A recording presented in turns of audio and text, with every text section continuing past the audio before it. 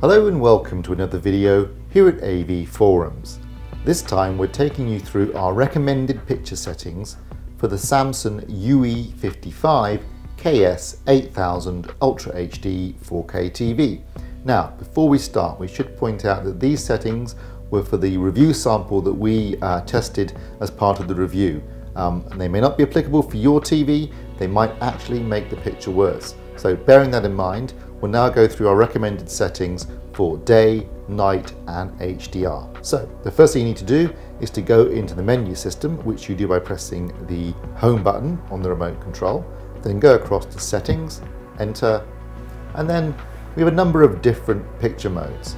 We're going to be using the movie mode for our nighttime setting and the standard mode for our daytime setting. Special viewing modes. Now, whatever you do, do not use the sports mode. That just gives you an over-processed, over-saturated, over-smoothed image.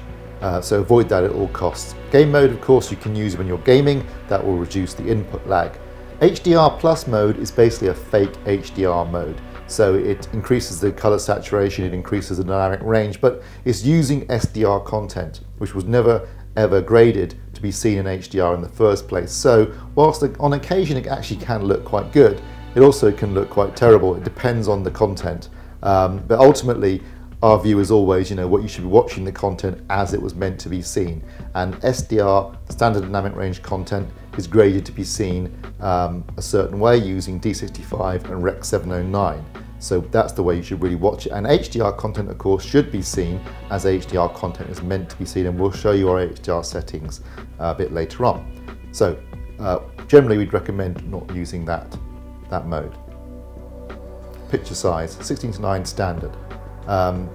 Make sure that fit to screen is on, otherwise you're going to be over-scanning the image, you're going to be losing some of the image and also losing some of the fine detail because of scaling artifacts. So make sure that that is set to on. Right, expert settings. Okay, backlight 5. Now this is a relatively bright TV. A setting of 5 is more than bright enough for watching TV in the evenings. When you've got either no light in the room or a little bit of ambient light in the room, you should find this a nice comfortable setting. So backlight setting of 5. You can leave the brightness control at its default setting of 45. We set the contrast to 85 because any higher than that and the image will start to clip. So set that to 85.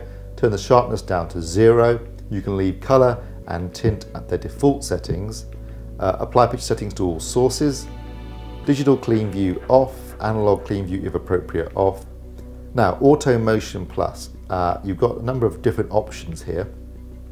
For any film-based content, we'd always recommend turning this control off. However, for sports-based content, which is shot on video cameras, you feel free to experiment. But definitely for film-based content, we always recommend leaving it off.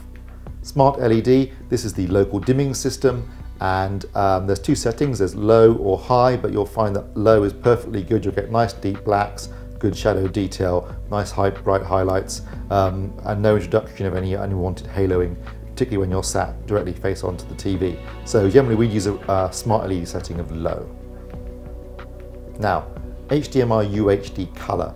Very important that any HDMI inputs that you're using for an Ultra HD 4K HDR source, this is turned on. So for example, we are using HDMI 3 for our Ultra HD 4K Blu-ray player, so we've got it turned on. Dynamic contrast off. Color tone warm 2. That's the closest to the industry standard D65. Now white balance. We found when we tested the TV that there was far too much blue in the picture and not enough red. So as you can see, we've moved red gain up by +9 and blue gain down by -9, and that gave us a very accurate grayscale. So you should find you just need to do these two little changes on your TV, assuming it does have the same grayscale performance, which isn't necessarily the case, but you can try increasing red and decreasing blue and seeing how it looks. Gamma, we moved to -1, and that gave us a gamma roughly of 2.4, which is our target for a nighttime setting. Now, color space, we did make some minor changes to the color space to the custom setting, which is the color management system, but in reality they were insignificant.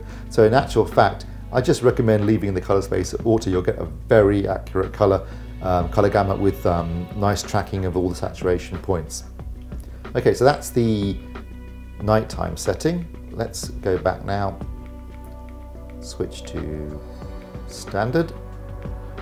And as you can see, it's slightly brighter. I mean, up to this point, everything's the same. So 16:9 standard, make sure again that fit to screen is on. And then we're going to the expert settings. So you can see backlight is now set to 10.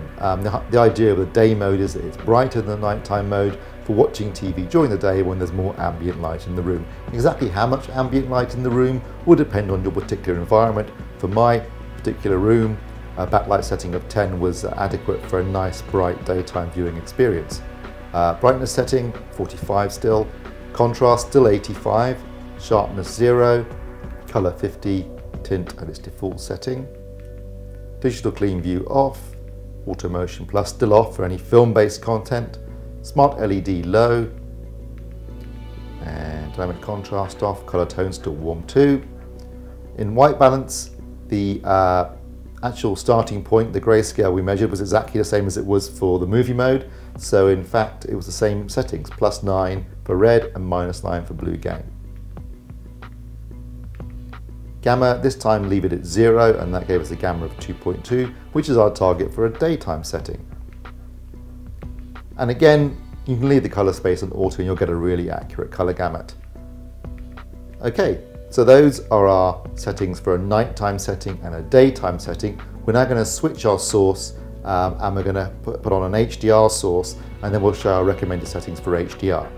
We're now sending an HDR signal, and when you do that, you'll see a message appear in the top left-hand corner screen saying HDR signal received, just to let you know you've got one.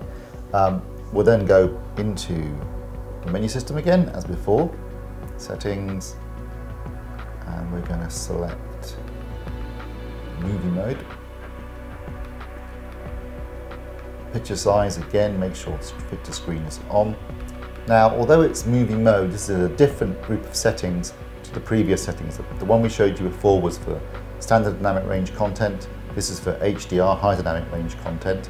So when you go in, you'll see that instead this time backlight is now at 20, brightness 45, and contrast 100.